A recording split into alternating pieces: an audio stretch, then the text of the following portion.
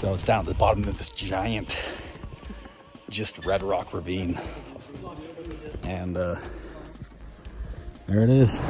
Welcome to Incredible, where we discover the weird and wonderful in this world. A mysterious monolith materialized in an isolated part of the United States, leading to questions as to who put it there and what it could mean. As tantalizing a tale as this is, it only seems to be the beginning, as the first monolith has disappeared and a second has appeared, this time thousands of miles away in Europe.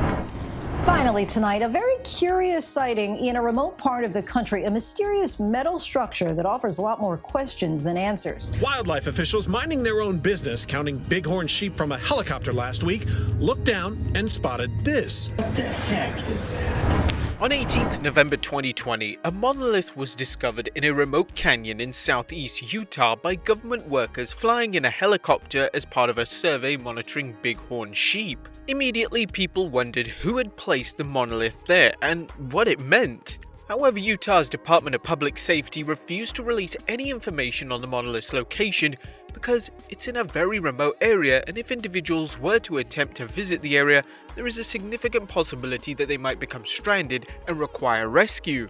Naturally, the public jumped at the opportunity to check out the monolith, with a number of people managing to track down the object's location, including the Discovery Channel's Dave Sparks, who stars in Diesel Brothers. Look, we found it.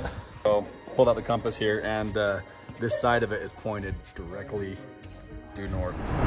Some people on Reddit even claim to have used Google Maps to estimate the Utah monolith's construction as around 2015 or 2016. Before long, posts on Reddit showed people checking out the monolith and even sitting on top of it. A report at the website IFL Science noted, it is made of 1/8 sheet steel that is riveted on the seams. Reddit user The Weird Turn Pro wrote on Reddit, there is an amount of insulation inside dampening when you strike it. There is epoxy along the base. Whether or not this report was accurate, it led to more would-be adventurers descending on the scene, including self-professed adventure photographer Ross Bernards. Bernards appears to have arrived at just the right moment, which makes us wonder whether this was a coincidence or convenience. He decided to investigate the monolith and track it down along with some of his friends. They began photographing it when 4 men showed up and began dismantling the monolith. He posted his discovery on Instagram, saying they quickly broke it apart as they were carrying the wheelbarrow that they had brought.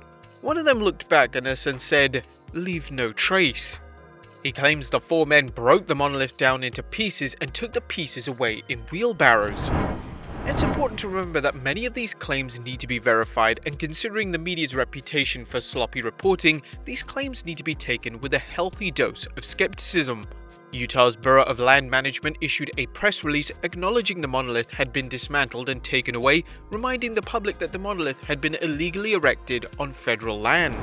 Acesta este monolitul de pe bâsca doamnei de la cetate. De fapt, monolitul este o tablă obosită pusă de cineva. A similar monolith appeared not long after in Romania, with observers noting it was similar to the Utah monolith but had scratches and etchings on it. The monolith's sudden appearance led to logical speculation whether the two were connected. There was little time to investigate, however, as the monolith disappeared on 30th November, better known in Romania as St. Andrew's Day, a holiday where supernatural activity is believed to be high. Like the first monolith, there was little left behind, only adding to the mystery. And just when you thought the monolith mysteries were quietening down, a third monolith appeared, this time in California. Just last night, a third mysterious monolith showed up in Southern California. The California monolith sits at the top of the Pine Mountain hiking trail in Southern California. The New York Post reported a runner named Gary Linsons discovered a monolith on 2nd December. The silver structure, which resembled the other 2 monoliths, sits atop Pine Mountain in Atascadero, a city in San Luis Obispo County. According to the Atascadero News, the 3-sided obelisk appeared to be made of stainless steel, 10 feet tall and 18 inches wide. The object was welded together at each corner with rivets attaching the side panels to a likely steel frame inside. The top of the monument did not show any weld marks. It appears to be hollow at the top and possibly bottom. The news article notes that unlike the Utah model, this one is not anchored to the ground and the 200-pound structure could likely be tipped over. The structure's material was compared to the stainless steel used in stove hoods in a commercial kitchen. Well, the reason or reasons behind the monolith are where the fun begins, with answers ranging from the ridiculous to the plausible. Let's look at the current speculation.